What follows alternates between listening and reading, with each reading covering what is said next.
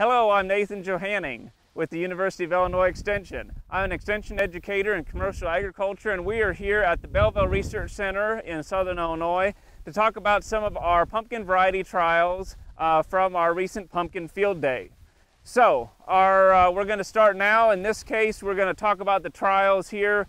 This section of the trial, we are talking about the large jack-o'-lanterns. So most of these are the ones that are targeted at being 25 pounds greater in as far as with their average size. So with these and with all the trials we've had here, they are all no-tilled after wheat harvest into wheat stubble. So today, to start off with, we have Big Doris. So Big Doris is some of the notable characteristics. Certainly it has a nice large size to it. Very fairly consistent, although you do get some smaller fruit. I would say yields are pretty on par to average for these larger fruited varieties. And in this case, the notable thing is it has a very large diameter stem.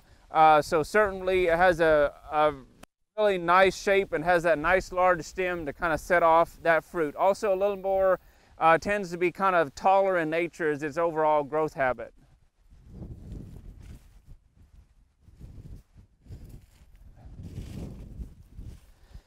Next, we have Cronus.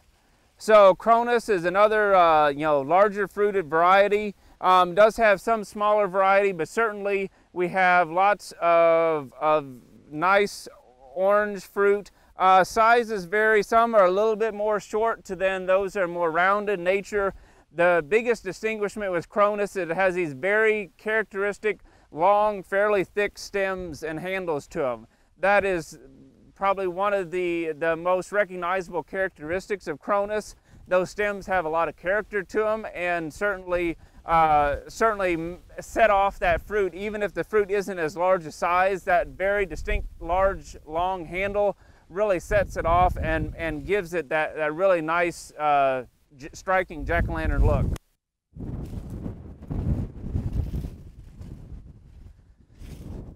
Next we have Hulk. So Hulk is again one of the variety that's a little more taller in nature, very firmly attached handle. The handle, I would say a moderate handle length, good color and productivity, probably average yields for us in our trial, but fairly productive, a nice size and shaped fruit.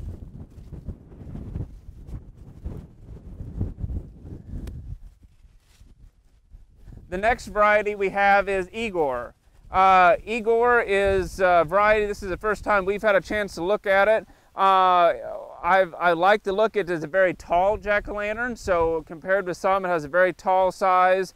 I would say like an average size stem to it with average length, but definitely if you're looking for a taller jack-o'-lantern variety to include in a mix, that would be a good place for that variety.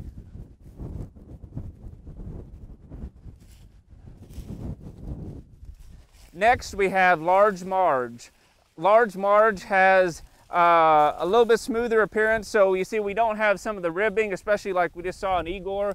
Fairly smooth surface. I would compare the handle a little bit similar to the Big Doris, and that nice larger size stem and handle to it.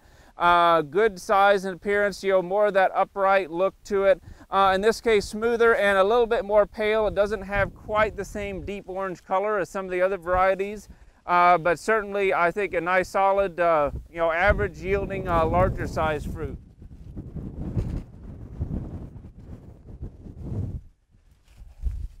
Next we have a new release. This one is PM0003. So this is actually, I think, a really nice variety that I've been very interested in. The yields I think are really good for a larger fruited variety. We were getting, on average 1 to probably 1.5 fruit per plant, which for these larger varieties, on average, that's a really good yield in the end. The shape and color was very consistent. I would say it has a nice kind of moderate amount of ribbing, mainly in more of an upright nature. but a very nice, nice looking jack-o'-lantern, good consistent size and qualities, and I think would be a really nice one, a nice jack-o'-lantern to have.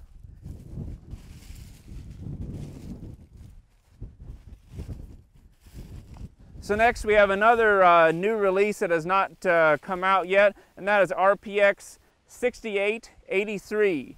So this variety has a very consistent size and shape. However, the unique thing about this compared to some of the others we have seen is it does have some of these small bumps or warts on it. So those warts do have some green coloration to them. They don't hold it forever, but they do hold that nice green color. So it is probably one of the largest pumpkin varieties that I've had experience with that has the warts on it. And I would say it has a nice balance as far as, reasonably consistent. Some, like most of those, some will have more wartiness than others.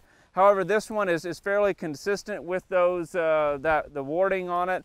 And certainly nice for having a over a 20+ pound pumpkin that has that unique characteristic. So certainly something, I think, good average yielder and some unique characteristics there in RPX 6883. Next we have XPU 6002. So this variety, again, I think very good average yield. Fairly short stem, so not a real long stem, but firmly attached. I would say average size to these. So we were probably in that upper almost 20 to low 20s range for what we found as far as weight on this variety.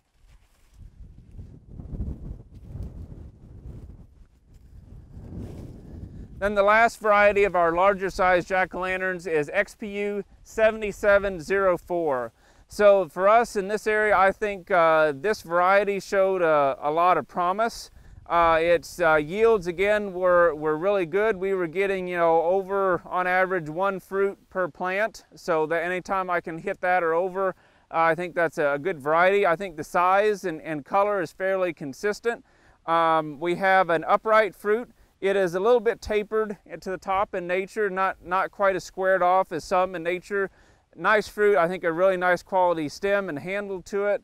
So overall, another nice variety to look for coming out in the future. So again, my name is Nathan Johanning with the University of Illinois Extension. I appreciate you watching today as we did an overview of our larger size jack-o'-lanterns. Feel free to watch some of our other clips that highlight the rest of this variety trial. But with any of this, if you're interested in more information or have questions, feel free to contact me at my email below. And thank you for joining us today.